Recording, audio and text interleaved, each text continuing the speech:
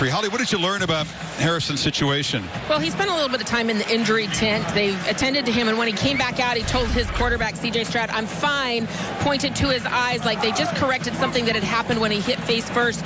With his eyes, he's back out there and ready to go. And it's important because Jackson Smith and Jigba still out as they're very cautious with his return to play with that hamstring injury. Is that a watch? You got a watch on? Got an Apple Watch on it? Yes, he does. I don't think I've seen that. My man's telling time down there and running routes. You do a lot of things with that watch. And they hand it off.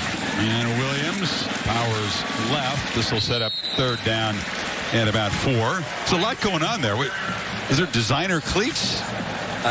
It may be. Is that Louis Vuitton? Maybe Louis Vuitton, yeah. The man is stylish. I mean, he just kind of came on the scene.